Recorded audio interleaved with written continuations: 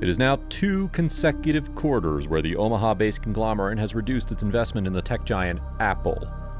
During the fourth quarter last year, Berkshire offloaded approximately 10 million Apple shares, representing merely 1% of its substantial stake. In the first quarter of 2024, Berkshire again reported a further decline of 13% in its Apple stake. However, Apple is still the biggest holding of the conglomerate's portfolio. To be specific, Berkshire has sold 2 of its stocks, i.e. Paramount and Apple. It has completely sold its stake in Paramount. Buffett bought Paramount back in early 2022. Since then, the Paramount stocks have fallen down around 57%. He categorically revealed that this sale was completely his call. He holds a view that, and I'm quoting here, "The most important thing to do if you find yourself in a hole is to stop digging." By selling Paramount stocks completely, he has practically acted on the advice that he gives to others. Apple is the other stock which Berkshire sold. It has enjoyed the largest stock in the Berkshire portfolio ever since 2016, when they bought these stocks for the first time. Buffett's Berkshire has not only first invested in Apple in 2016, but in the process they've spent tens of billions of dollars buying the iPhone manufacturer's stocks. So people are really concerned about what made Buffett take this decision, even when he's saying that Apple will still have the highest percentage in Berkshire's portfolio. What made him reduce Apple's shares consecutively in 2 quarters? Moreover, he has clearly shared that Apple still tops the list of his favorite businesses. He's named it better than 2 of his longtime favorite investments, i.e. Coca-Cola and American Express. Well, he's explained the reasons for this decision as well. One thing that may surprise you, but almost everybody I know pays a lot more attention to not paying taxes than I think they should. We don't mind paying taxes at Berkshire, and we are paying a 21% federal rate on the gains we're taking in Apple.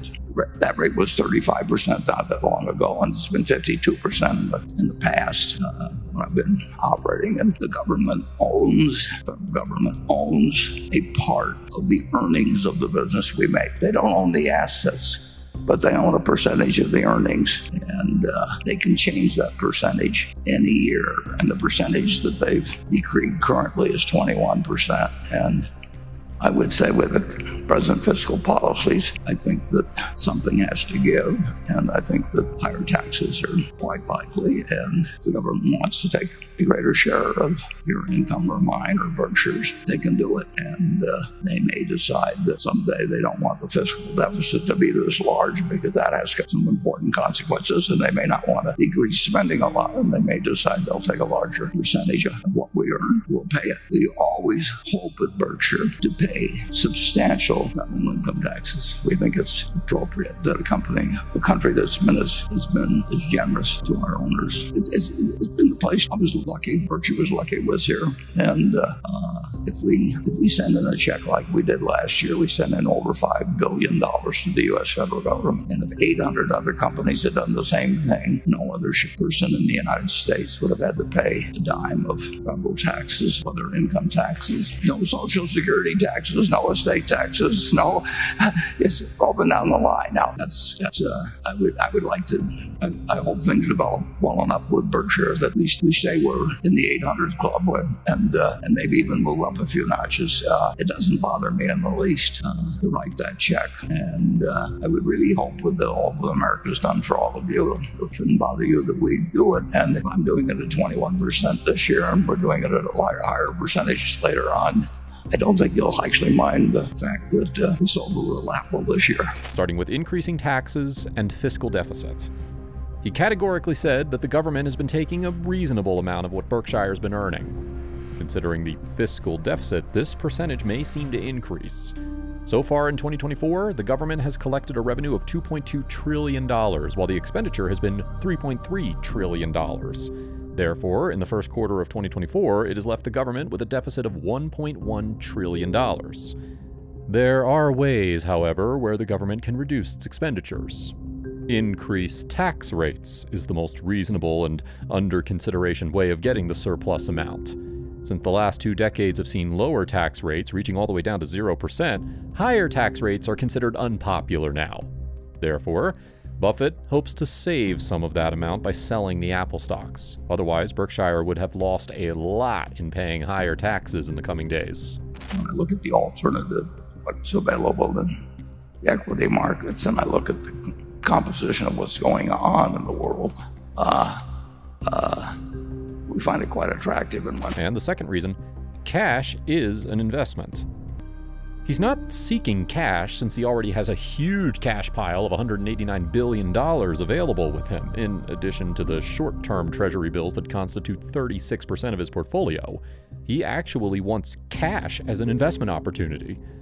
He's looking forward to having cash to allocate it to earn returns via short-term treasury bills, which currently are yielding 5%, which is a very good return. It's specifically in the current scenario where stocks are too high to be bought, and their price-to-earnings ratio is 28.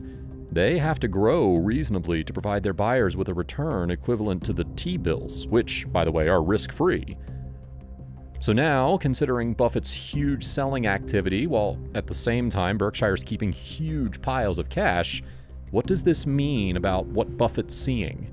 Does he think that the market's overvalued or in a bubble? I don't really think of whether it's similar to 1999 because I'm not that good on chronology anyway, unless something really dramatic happened. He's not making any comparisons between the current market and past bubbles.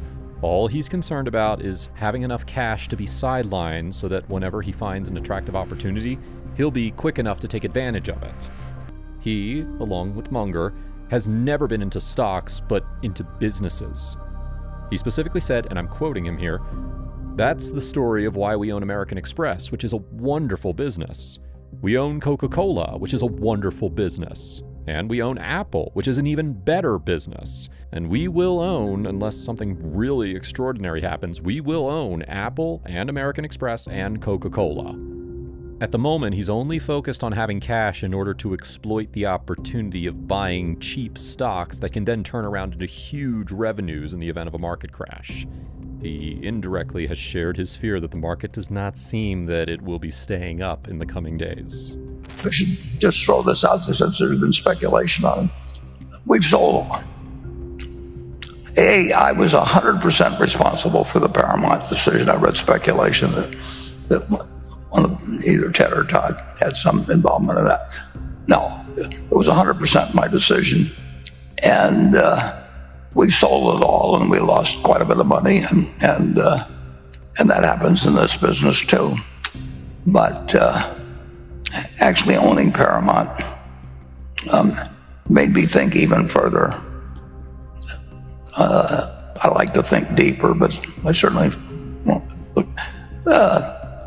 harder even about the whole question of what people do with their leisure time and what the governing principles are of running an entertainment business of any sort, whether it's sports or movies or whatever it might be. And I think I'm smarter now than I was a year or two, a couple years ago, but I also think I'm poorer because I acquired the knowledge in the manner I did.